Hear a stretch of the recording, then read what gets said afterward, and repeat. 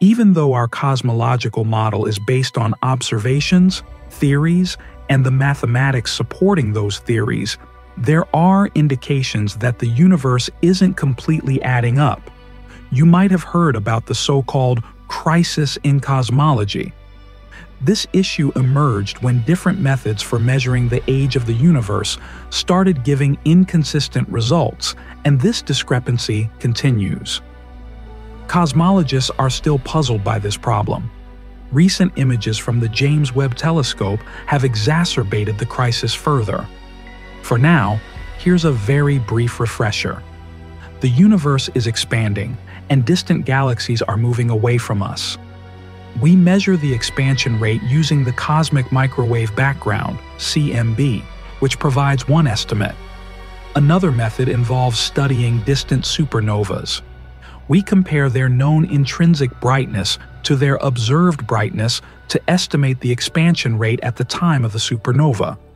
This method, known as using standard candles, yields a different estimate for the expansion rate. The expansion rate of the universe is known as the Hubble constant. However, the discrepancy between the results obtained from the two methods of measurement is referred to as the Hubble tension.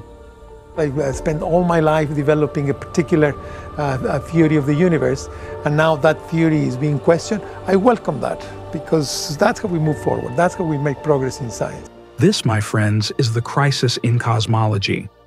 But that's not the only issue we're facing. A new crisis has emerged, which appears to be a distant relative of the original crisis in cosmology, and it's a challenge that we find particularly frustrating. When you look up at the sky, provided you're not in a city or a location with obstructed starlight, you see countless stars. You can also spot the Andromeda galaxy as a faint smudge among the stars. This is because the universe is filled with stars and galaxies. But the crucial question is, how much of the universe is actually occupied by these objects? In other words, how much matter is truly present? It's a straightforward question, but the answer is anything but simple.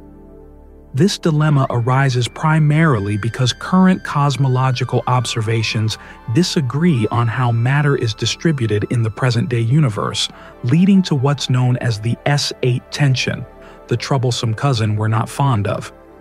The S8 tension measures the lumpiness or clustering of matter in the universe.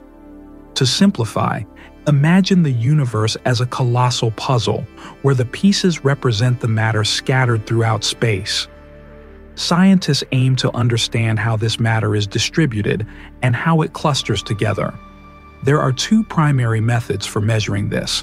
First, we use low redshift observations, such as weak gravitational lensing. Gravitational lensing occurs when the intense gravitational field of massive objects like black holes and galaxies acts as a cosmic magnifying glass. It bends and distorts the light from more distant objects, revealing insights that would otherwise remain hidden.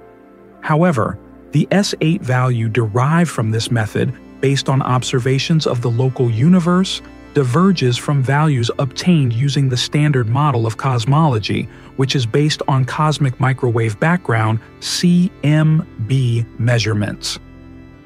This discrepancy is at the core of the puzzling S8 tension. Clearly, there is an elusive element that defies our understanding, resisting alignment despite numerous theories, observations, and the hypothetical constructs supporting those theories. To unravel this mystery, scientists have turned to one of the world's most powerful supercomputers for the largest cosmological simulations ever conducted. The scale of this project becomes evident when you consider that the simulations required over 50 million hours of computer time, spread across 30,000 processors within the supercomputer at Durham University in the UK. The project, named FLAMINGO, an acronym for Full Hydra, large-scale structure simulations with all-sky mapping for the interpretation of next-generation observations, stands out not only for its immense scale and high resolution, but also for its thorough and comprehensive approach. Distinct from earlier simulations that primarily focused on modeling dark matter, FLAMINGO extends its scope beyond gravity alone. While dark matter makes up the majority of the universe's mass, ordinary baryonic matter, though comprising only about a fifth of the total mass, plays a crucial role in how cosmic matter is distributed on smaller scales. Factors such as galactic winds driven by supermassive black holes and supernova explosions can hinder galaxy growth. Unlike previous simulations that considered dark matter in isolation, FLAMINGO includes and tracks ordinary matter as well, acknowledging that, although dark matter dominates gravitational effects, the influence of ordinary matter is equally significant.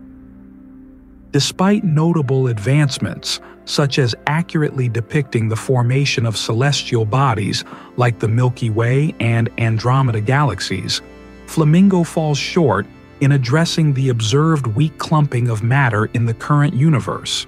In other words, it failed to resolve the very issue it was designed to tackle, the S8 tension. The FLAMINGO simulation suggests that something is fundamentally amiss with our cherished standard model of cosmology.